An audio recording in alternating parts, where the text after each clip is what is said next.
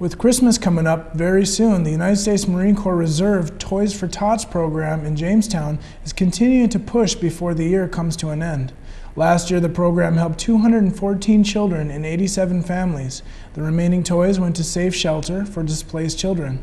This year, there are 17 drop sites around town, as well as 9 additional businesses donating food for the volunteers. On July 26th, the U.S. Postal Service announced that 3,600 post offices across the country could be closed to save costs. Of the 3,600, 75 are in North Dakota, including Kensal and 11 other communities surrounding Jamestown. A spokesman for the U.S. Postal Services says the closure of all 3,600 branches would result in $200 million a year in savings. While the move is certain to save USPS money over a period of time, a local spokesman said it will indefinitely hurt the small communities. Today in Washington, a federal judge will begin a week and a half of hearings on whether 25-year-old John Hinckley Jr. should be released from the mental hospital after a conviction of not guilty by reason of insanity in 1981. Who is Hinckley, you ask?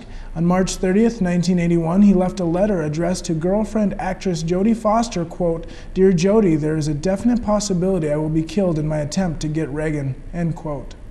That day in history, Hinckley fired 6 shots at the president in less than 2 seconds. Ronald Reagan barely survived and his attacker was hauled away. Much of the 8-day hearing will involve contrasting testimony from psychiatrists on either side. Hinckley did not testify then, and whether he will do so this time remains in dispute.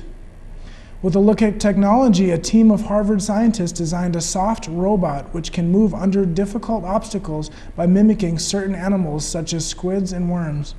The robot does not have a hard internal skeleton but consists of chambers that can be inflated to create movement. This type of design makes the robot less susceptible to damage from falls and colliding with hard objects. A drawback for the time being is that it is connected to an external power source, which would make real-world situations difficult. Scientists are optimistic, however, in strengthening their creation. Today, Britain said they have closed its embassy in Tehran, withdrawn its diplomats, and ordered Iran to do the same within 48 hours.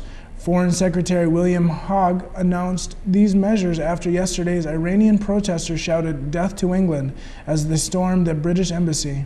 The protesters tore down the British flag, smashed windows, and briefly detained 6 staff members in what appeared to be a state-sponsored protest against Britain's tough new economic sanctions against Iran. The attack was the most serious diplomatic breach since the traumatic assault on the American embassy after Iran's Islamic Revolution in 1979. Well, the snow has once again begun to fall. With a closer look, we turn to Jessica Gulseth. Jessica? Thanks, Johnny. Well, if you've been outside today, then obviously you are aware that it's snowing and has been for most of the day. And it's just been a light dusting. The high was about 34 degrees, so it was a little too warm for the snow to really stick to anything. But like I said, if you've been outside, you'll see some of the roads and sidewalks have a very thin layer of snow. As the day continued, the snow will begin to pick up just a bit to blowing snow with temperatures at about 16 degrees.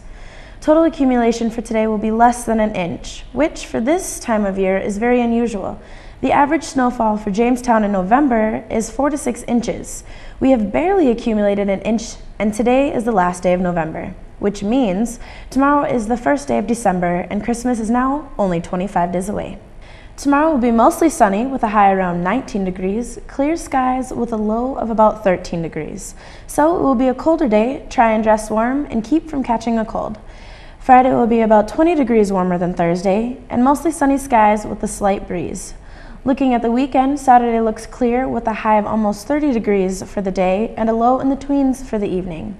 Sunday we'll see another chance of snow and temperatures much like Saturday. And Monday of next week, we'll see some cooler temperatures in the low 20s teen area. That's all the weather I have for today. Remember to dress warm. The flu season is here. Now back to the news and to you, Johnny. Thanks, Jessica. After graduating in December with a business management degree, Grand Forks native Alex Crace will go to Florida in the spring for training as a professional baseball player. The 2-time Dakota Athletic Conference Pitcher of the Year was drafted by the Washington Nationals in the 35th round of the Major League Baseball draft last June. In Jimmie's women basketball, they are now 10-1 after victories on both Friday and Saturday. Friday's game left Rocky Mountain College with a loss of 90-83. Again on Saturday, they took home the big W with a score of 78-65 against Dickinson. The men's basketball also wanted nothing short of domination. Friday's defeat of William College, 72-69, fueled them to do it again Saturday against Presentation College. Well, thank you for joining us again, Jamestown. Tune in tomorrow when we will once again connect the campus with the community. I'm Johnny Jerome. Good night.